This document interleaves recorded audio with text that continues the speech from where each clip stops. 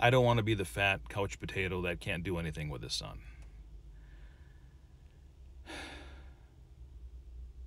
So we keep trying. I mean, that's what we do. We keep trying.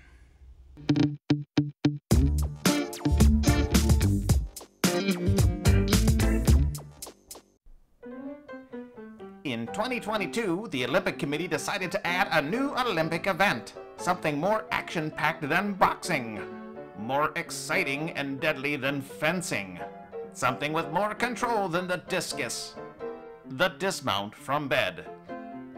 Many a young athlete put their hopes and dreams on this new Olympic event, the dismount from bed. One fateful morning, Dave, practicing his dismount from bed, twisted his knee, thus ending his Olympic dreams. Welcome to Old Dad Revival. I am Dave. It is Monday, August 15th, and you may have noticed that I'm all hot and sweaty right now as well. There's a reason for that.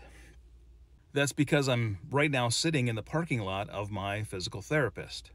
The reason I am sitting in the physical therapist parking lot is because I am here going twice a week for physical therapy for my right knee. And actually, he's helping me with both of my knees. I am going to be coming for probably 12 weeks worth of physical therapy. So far, I've been really good about doing the exercises at home during the day because I have exercises to do each day as well. We've only been doing this for a couple of weeks and my knees are already feeling better. So I can't imagine what it's going to be like after 12 weeks. And if I can continue on the weight loss and better eating habit as well, I will have much better food in my body to fuel my body and to fuel the healing that's happening in my body. Dropping that weight will help as well. So everything right now as far as weight and health and diet is going in the right direction. I am nowhere near where I would like to be. I want to be fit and thin and healthy and active and have my knees feeling well enough that I can just get up and go for a hike. I am really missing the hikes. Well, I'm recording this on my GoPro instead of my phone because I have my phone in my hand right here and I'm counting down until I can eat because I had one meeting cancel, another finish early. So the extra hour that I thought I was going to have, so I'd hit 21 hours out of 20, isn't gonna happen. So I'm actually free now, and I could walk away from my desk and go upstairs and eat. And now I'm kind of debating, well, should I wait until like 1 second before, and then have a bite and or maybe I should meet my goal. Maybe I should meet my goal. But it's counting down now. All right, well, to see how this works, I actually missed it. I was gonna come upstairs and count down and have something to eat right at the 20-hour mark, but I missed it. I'm over now by a minute, so I'm good. I guess I can have a little shake to drink.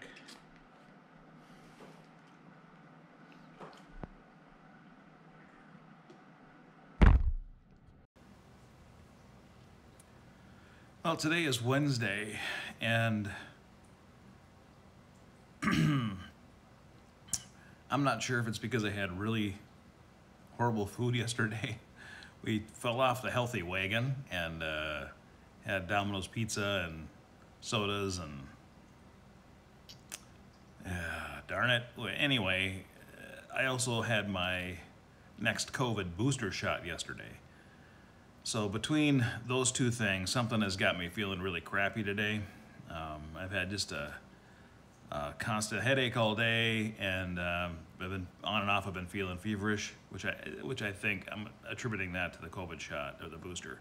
Although I have never had a reaction to the booster or the COVID shots before, except for maybe some soreness in my arm. So it's interesting that I'm having a reaction now, if that's what it is. But I just wasn't feeling up to going to physical therapy today, so I did cancel my physical therapy session today. If I'm feeling a little bit better this afternoon or this evening, I still need to do my daily at-home exercises for my knees. So I will do, hopefully I'll do those as well. So now, although yesterday we did eat junk food and fell off the healthy wagon, today I fasted up until just a little bit ago, and for my, I don't know, I guess you would call it an afternoon snack because I really didn't have breakfast or lunch. I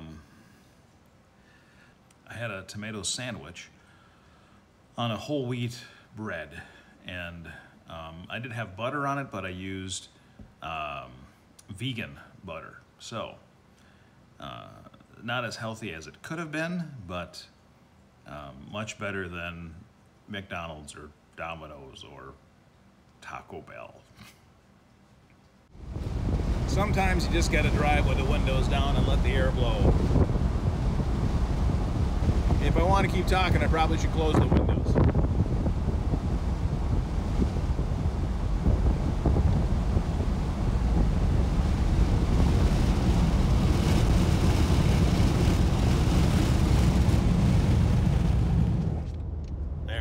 Better.